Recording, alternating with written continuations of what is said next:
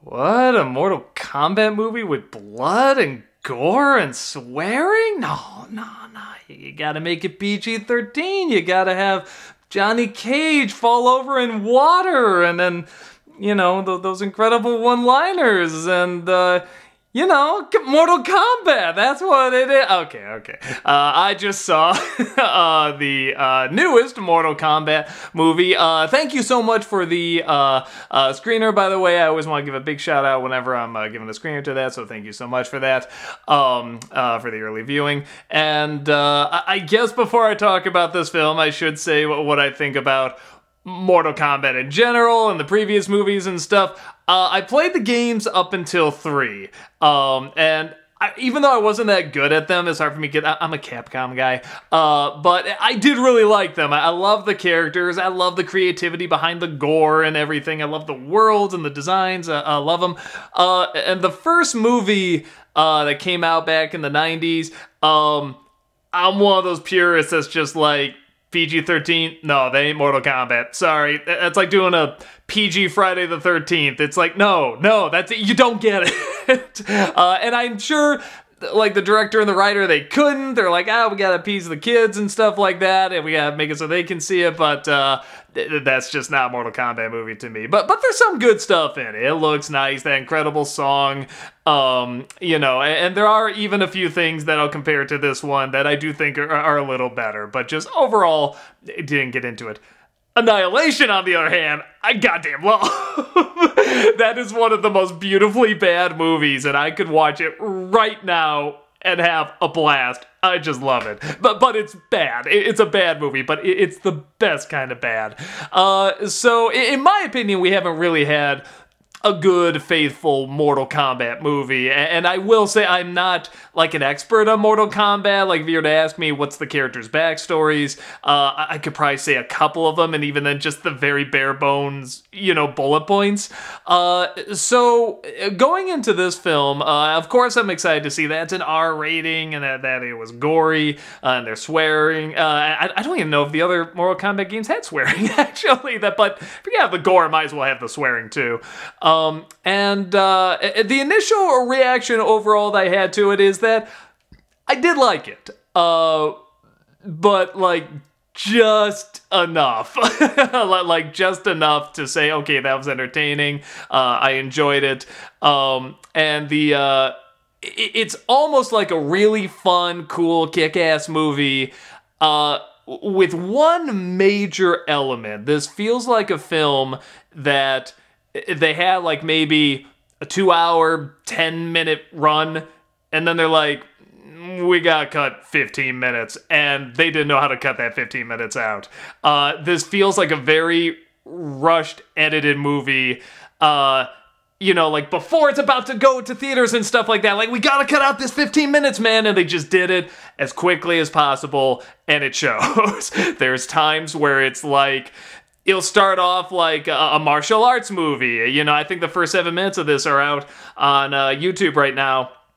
And it's cool. I'm like, oh my god, here we go. This is great. If you've seen that first 7 minutes, or the opening there, and you think this is going to be the movie, it's not. There's elements of that, but it's really not. It's making it look like it's a martial arts film, but then it kind of becomes Creed for a bit, or it kind of becomes a cage fight movie.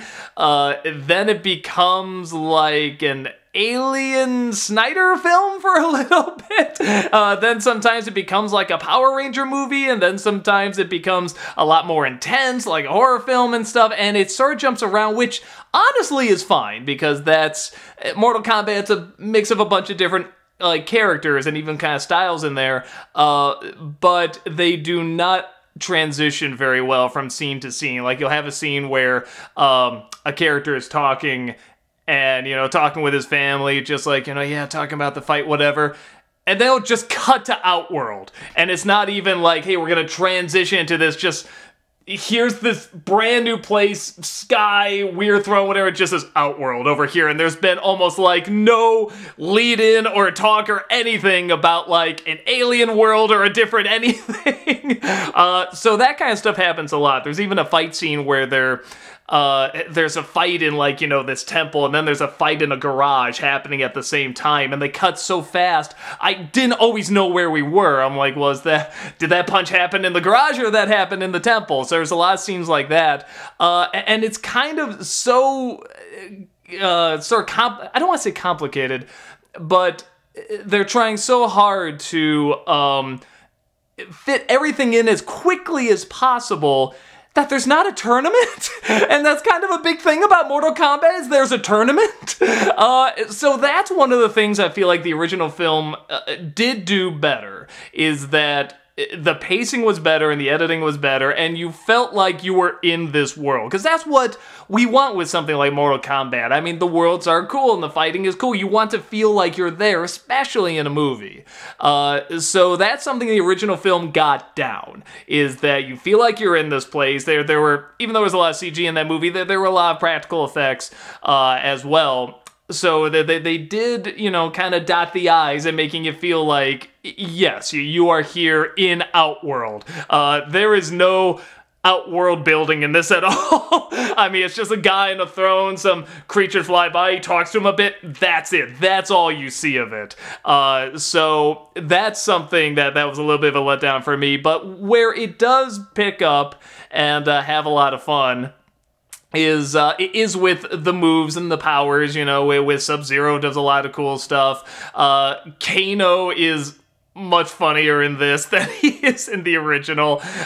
There's no Johnny Cage, which, again, maybe they'll do him better in the sequel, if there's a sequel, I don't know. But he was pretty annoying in the original one. There's a lot of exposition-y lines, like a lot of times where people will just, well, what do we do now? Well, now we have to go to the outer realms of this world, and we have to go through this gate, and we have to, like, there's a lot of dialogue like that where they're just like, say it as fast as possible. It doesn't matter if it sounds realistic at all.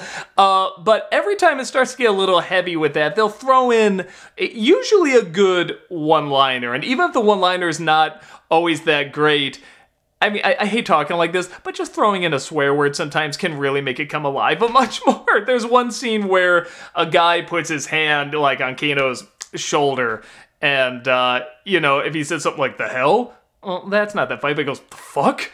That's really funny. You know, I'm saying, there's just, that's writing, that's language, just some words are gonna sound funnier. So the fact that they can drop a lot of F-bombs in this and they can go creatively gory is really nice. The martial arts is pretty good in this. And again, I'm almost wondering if that's an editing thing too, because again, the editing is just so frantic in this. Where sometimes it looks like they might miss a punch, or there's a move or two where I'm just like, well, okay, I've seen martial arts done faster than that, you know, but it's still creative, it's still well done, and they still incorporate a lot of the moves in there, which is really, really cool. With that said, there's a very odd choice to make the main character in this a new character. I don't understand that. And he's not bad. He's not good either. It's nice that he does have a connection to, like, another character in the movie, but the only fight in the film where I'm like, all right, here we go, I'm excited, comes from a character that was established early on and is not in the film until the very end. That's a problem. And again, I feel like if this was a tournament movie where there's actually a tournament, you would feel more of that. You'd get more of that, you know, hyped up and yeah, go get 'em kind of thing. But you know, if you want to get really technical about the film, you know, just without knowing what Mortal Kombat is or anything like that, a lot of the characters don't always have the best chemistry. They don't work that well off each other. You know, you got Sonya and Jax, and they're supposed to have been, like, you know, in the military together, and she's like, I always looked up to you, and I'm just like, no, you didn't. No, you didn't. Not at all. You didn't say it like you did. It's not edited like you did. It's not written like you did. But I was saying, with Mortal Kombat, it seems like that are a little silly and, like, even super cliched. I'm okay with that because that is Mortal Kombat. Mortal Kombat is silly. Raiden is based off of a character from Big Trouble in Little China. It's about as silly a movie as you can get. So even though it's very gory, and of course that's what we want, it's super violent and mean and stuff, it is still wonderfully ridiculous. That's part of the charm, is that the gore and the deaths and everything are so over the top. But there is also sort of this dark grittiness on top of that silliness, and this one gets it for the most part, which was very nice to see. So for the most part, I did enjoy it, and it did fly by pretty fast, too. I mean, this is a 1 hour, 50 minutes, and it didn't feel that long. It felt like an hour and a half movie, and that's a real compliment to it. But I felt like I could have had more with it too, and again, I think a lot of that's the editing. There's so many scenes, there's not really that many establishing shots, there's not many, dissolves or fades or anything like that. It never made you want to feel like you were at any of these places, and that's part of the fun of Mortal Kombat, is that when you go to a level and you're fighting someone, the levels look great and you want to see more of it. You kind of look in the background and see the little details, or, what they did to, like, past fighters that got killed, or their heads are on, spikes and shit like that. You want to notice that stuff, but they just don't give you much time to observe it. So that was a major problem, in my opinion. But if you're going into this movie, I think like a lot of people are, to see some good fighting, to see some imaginative effects, to see some gore, to see some people say some cool one-liners, with some F-bombs dropped in there as well, it'll give you that, and it's not bad at it. I don't think it's like phenomenal or anything, but it's not bad. And as someone that, was waiting for a rated R Mortal Kombat movie, it's so nice that we finally have one. I don't think it's great, and I wish it was great, but it's good. And I think if you're not a Mortal Kombat fan, if you never played the games, this is not gonna interest you in the slightest. It's probably gonna be too jumbled and jumps around too much. It's gonna feel like a B movie too many times. But again, that's kind of what I like about the games. That's kind of what I like about Mortal Kombat. So it's a little bit of everything. They try to throw in as much as they can, sometimes a little too fast, and like I said, I feel like they could have slowed it down.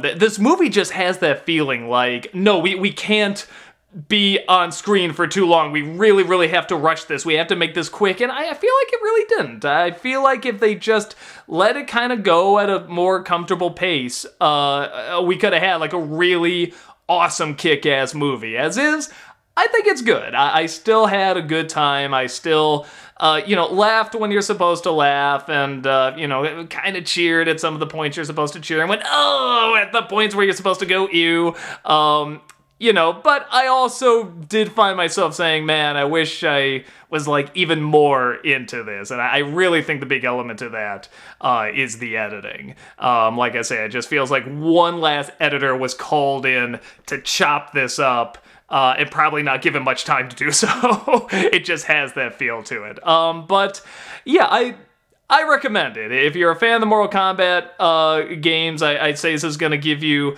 your fix. If you're a fan of the first one, I don't know what you're going to think of this one, honestly, because there are things that are a little better in the first one. Like I said, the pacing, and I'll argue the look of the film. But I do like there was a little bit more practical effects in there, too. I thought there's one or two gory things in here that kind of looked like it was really there, but it's a lot of CG blood. But it's also it's based on a Mortal Kombat game where there's nothing but animated blood. Like, that's okay in my opinion.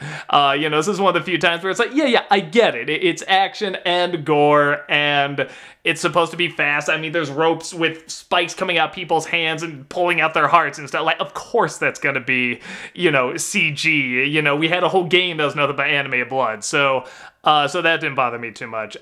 So yeah, if you're looking for the ultimate Mortal Kombat movie, like, this is it. I can't say it's that. I can't say it's like, yes, it answers all your prayers. It's just as badass. It's just as amazing. But if you're looking for one to just give you the stuff you like from Mortal Kombat, you know, in just a fair amount of doses, I think it is there. So yeah, that's about it.